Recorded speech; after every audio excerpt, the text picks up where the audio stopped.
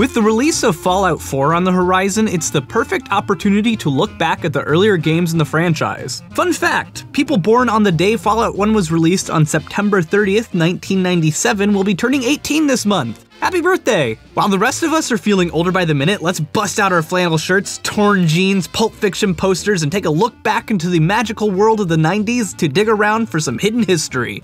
Aside from questionable taste in sneakers and hairstyles, the 90s is often remembered for its music, most of which was tragic, just utterly tragic. Luckily for us though, the development teams at Interplay and Bethesda were a bunch of weirdos who were into weirdo music, and they left evidence everywhere. Like this picture here, which can be found as a poster in Fallout and Fallout 2, which is a slightly altered version of this. A photo of Maynard James Keenan, the lead singer of Tool, and incidentally, a photo from the album liner of Undertow.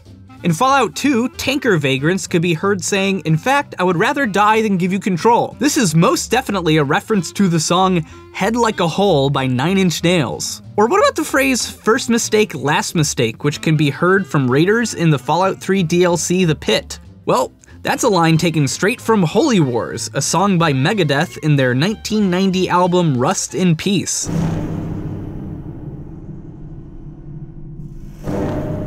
War never changes in the Fallout universe, so it's no surprise to learn that there are quite a few references to war movies throughout the franchise. Saving Private Ryan is a movie your dad likes about a mission to rescue the genitals of a man named Ryan.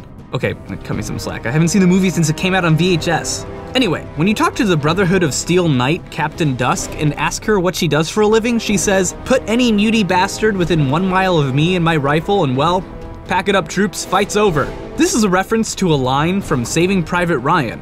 Well, except the muty part.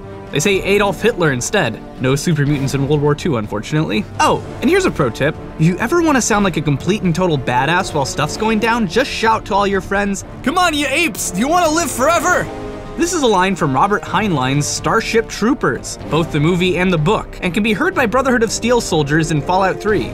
Actually, Austin, the book Starship Troopers was published in 1959. Yeah, well, make your own YouTube channel and complain about it. Crap, we're running out of time. Okay, hidden history lightning round, go! Junkies in Fallout 2, High on Jet, referenced the song Fly by Sugar Ray, saying, "I just want to fly, put your arms around me, baby, put your arms around me, baby." Do not listen to the song, it will get stuck in your head all week, and it is also bad. Next, when talking to Mara McCready in Little Lamplight, there's a speech option to say, "The day I showed up here is the best day of your life. For me, it was Tuesday." This is a reference to Street Fighter the movie. It's so bad, don't watch it next. Jerry the Punk, found in Red Rock Canyon in Fallout New Vegas, can be heard trying to compose a poem saying, "What rhymes with indulgent? Effulgent? No, wait, that's terrible." This is a reference to a poem written by Spike from Buffy the Vampire Slayer. You should watch the show if you haven't yet, it's great. Next! John Cassidy from Fallout 2 makes a reference to the Final Fantasy franchise by saying, "Wish I had a limit break." Limit breaks are a mechanic from Final Fantasy 7, 8, and 9, and maybe 6 too, but I don't remember. Next! The Professional is a movie about a simple and innocent hitman named Leon, and the perk from New Vegas is a reference to this. Just look at the photos, also watch the movie Gary Oldman is Terrifying. Next! Next? I said, oh, I ran through all the good ones. Okay, guess now's a good time to showcase our new segment, Viewer's Choice Showcase. That's right, Viewer's Choice is no longer an episode you have to anxiously await once every few weeks. Now it's a weekly segment where we'll highlight some hidden history given to us by you lovely people. This week, Hatake Kakashi brings us a nice observation about the courier from New Vegas, believing him or her to be based off the protagonist of The Postman, a book and movie that takes place in the rugged post-apocalyptic hellscape of 2013. Right. Both characters are responsible for delivering packages in the wasteland. Early concept art from New Vegas shows off a version of the courier who really looks similar to Kevin Costner's portrayal in the 1997 movie adaptation. Also, the main villain of The Postman is a dictatorial general named Bethlehem, who's not altogether dissimilar to Caesar.